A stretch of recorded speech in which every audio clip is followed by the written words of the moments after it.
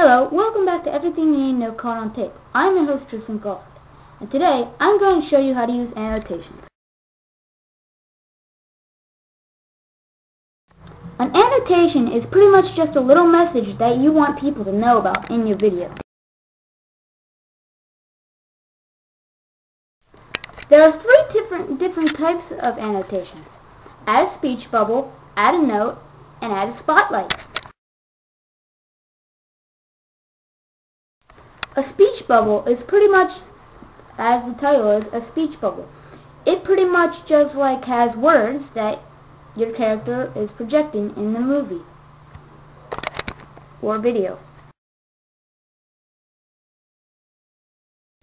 A note is just like a little sidebar that you add to just tell them a tiny bit thing.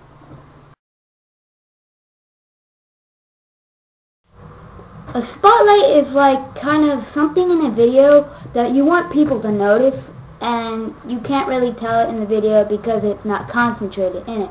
It's like if somebody walks by that's in the video that's important to it and you don't really mention it.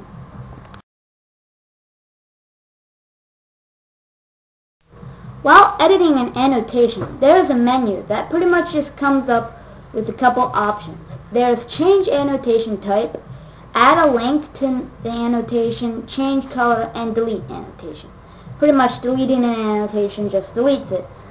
Changing the color lets you change the color of the annotation to already white, black, light blue, red, dark blue, and green.